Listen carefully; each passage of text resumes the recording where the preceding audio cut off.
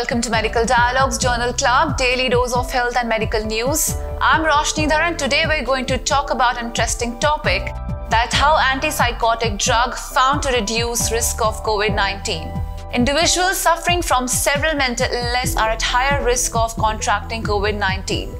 Several psychotropic medicines have been discovered as possible therapeutic agents for COVID-19 prevention or treatment, although they have not been well studied in this group.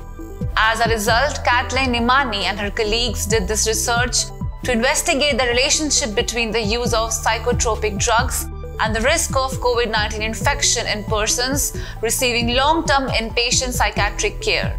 The study comprised 93.8% of the 2,087 adult inpatients with significant mental illness who were continuously hospitalized during the study period. 1,442 were men and the mean age was 51.4 years. A total of 969 patients developed laboratory-confirmed COVID-19 infection while hospitalized, with 38 dying. The researchers found that the usage of second-generation antipsychotic drugs as a class was linked to lower risk of infection, while mood stabilizers were linked to a higher risk of infection. In a multivariable model of individual drugs, paliperidone was related with a lower risk of infection, whereas valproic acid was associated with an increased risk of infection.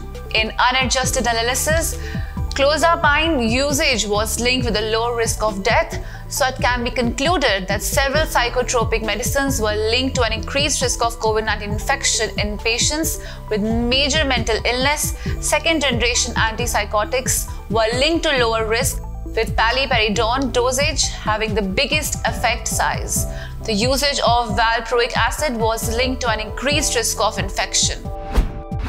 That's all for today. Stay safe. Never miss a medical update from Medical Dialogues. Like, subscribe, and press the bell icon.